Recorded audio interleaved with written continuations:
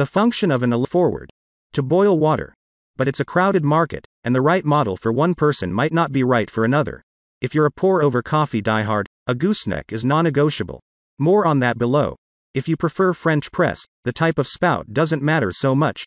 If tea is your beverage of choice, you already know that the brew temperature for a green tea differs significantly from that of a black tea, and you probably want a kettle that can dial in on that range. I naively disregarded this until I got a temperature-controlled one of my own. And while coffee and tea are the two main reasons people keep an electric kettle on their counters, maybe you just love instant noodles and want a quick and reliable boil when you're hungry for dinner. No matter your situation, there's a right kettle out there for you, and I talked to a slew of experts to figure out the best of the bunch. Use the links below to navigate to the type of electric kettle that you're looking for, and check out our full criteria here. Whether you're looking to be cold with a hot cuppa or you like to sip warm beverages year-round, electric kettles are a quick, efficient way to heat water without a stove. With most models offering variable heat settings, they're the best way to get precise brews on pour-over coffees and specialty teas. To find the best electric kettles, we spent this early winter making ourselves countless cups of tea and pour-over coffee, and in the end we found 4 great electric kettles to help you brew the perfect cup, whatever your taste and budget. Number 3, 60 Buono Power Kettle. Power Kettle.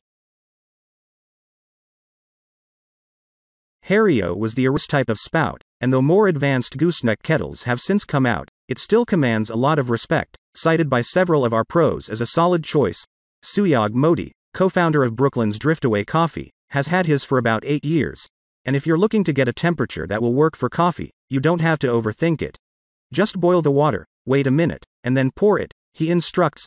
James McCarthy, Modi's colleague and coffee educator at Driftaway, is also a fan. I like the feel of it. It's easy to handle. While none of the professionals I talked to called out the look of the Hario in particular, I think it's quite attractive. Leah Munsey, my colleague and an avid tea drinker, owns one and agrees wholeheartedly. I mean, just look at that little wavy handle, she says. Sometimes I just stare at it. Number 2, Variable Temperature Electric Kettle. Electric Kettle.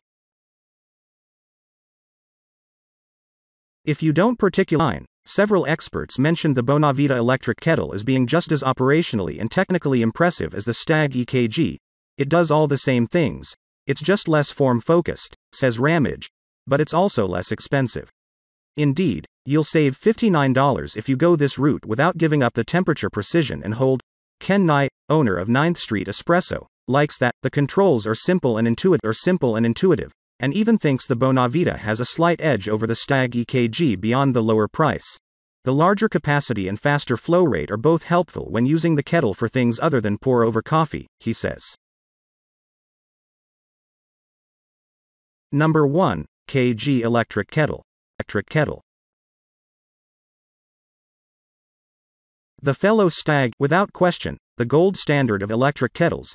It's been a strategist favorite since it came out several years ago and has held that regard since, through multiple updates to our best gifts for tea lovers and coffee lovers roundups, and yet again when I set out to consult the experts for this piece.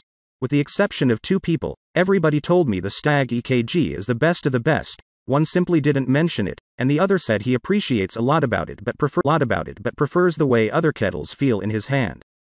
The Stag EKG is more expensive than most on this list, but not so much more expensive that the price lessened its ranking. There's just too much praise surrounding it. It heats quickly and allows you to adjust the temperature setting in 1-degree increments, explains Jared Morrison, co-founder and co-CEO of Sightglass Coffee in San Francisco. It will even regulate and hold at your temp preference, which is super useful and convenient. Marco Suarez, one of the owners of Methodical Coffee in Greenville, South Carolina, mentions that it turns itself off as a safety feature after it's been left sitting for longer than an hour.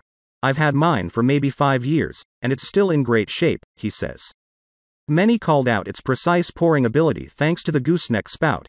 Granted, a feature found in multiple models on this list, and everyone noted that it's the most attractive of the bunch. For an object you're going to have sitting on your countertop day in and day out, there is no one else that really touches fellow in terms of looks, says Suarez.